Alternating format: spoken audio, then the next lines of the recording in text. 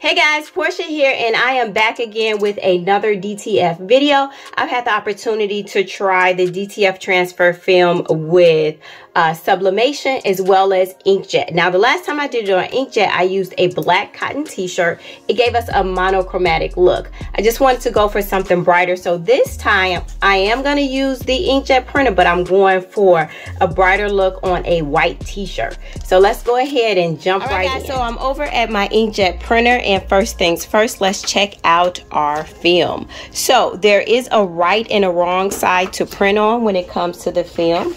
We have a matte side and we have a glossy side.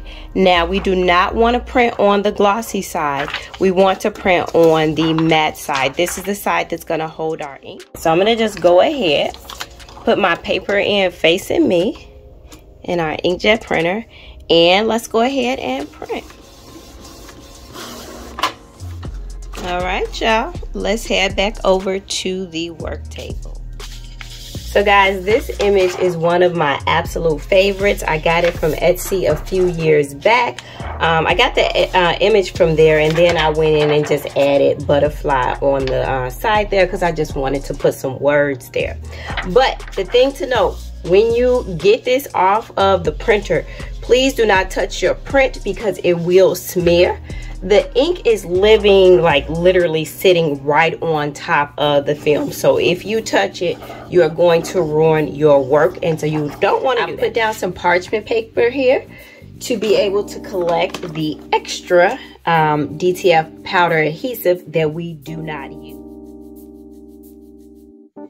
So we're just going to go ahead and evenly coat our image to ensure that the powder gets all over everything.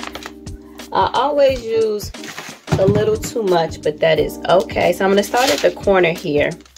And all I really want to do is just slowly begin to remove the powder so that it sticks everywhere that there is ink.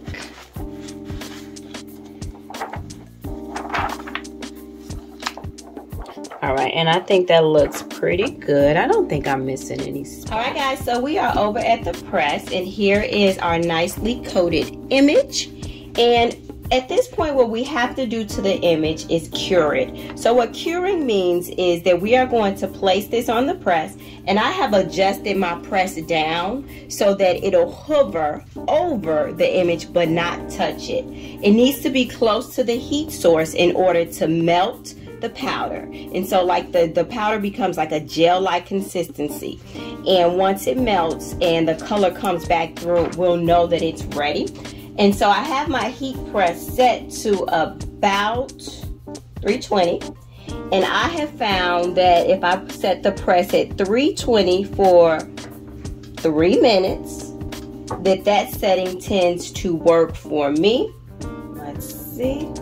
So we're going to let that go for 3 minutes. Hopefully all of the powder is melted, and then we'll be able to move on to the next step. It looks like we are all good. So what we see here is that the color has come back through. All of the powder is melted, so I don't really see any shimmer from the powder anymore. So now I know that our image is ready to press on the shirt. So let's prepare for that.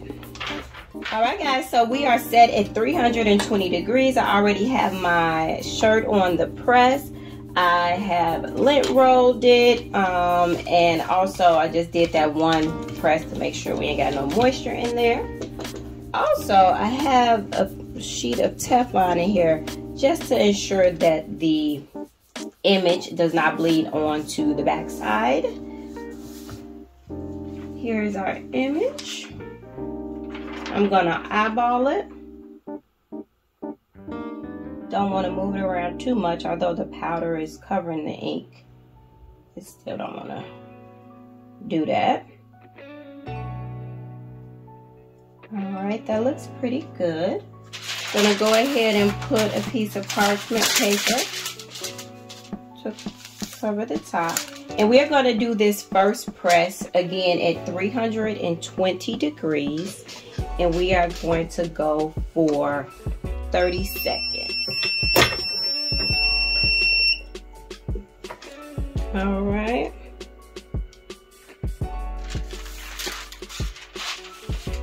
Looks pretty good, guys.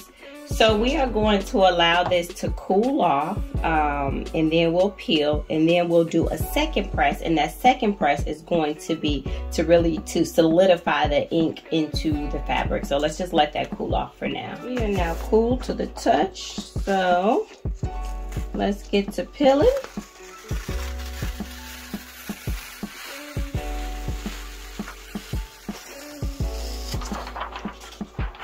Very nice. Ooh. Okay, so as I mentioned, we are going to do a second press. Cover.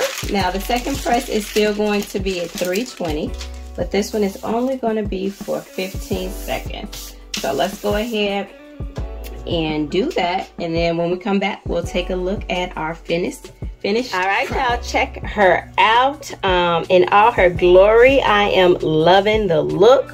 So when it comes to DTF powder, not only is it easy to use with this particular hack, it's also fun. That's why I've actually done so many different projects with it. Now, one thing I love is the feel of it. So it doesn't feel like it's just floating on top of the material. It does feel like it's a part of the fabric. So like when we go to stretch it, it is stretchable.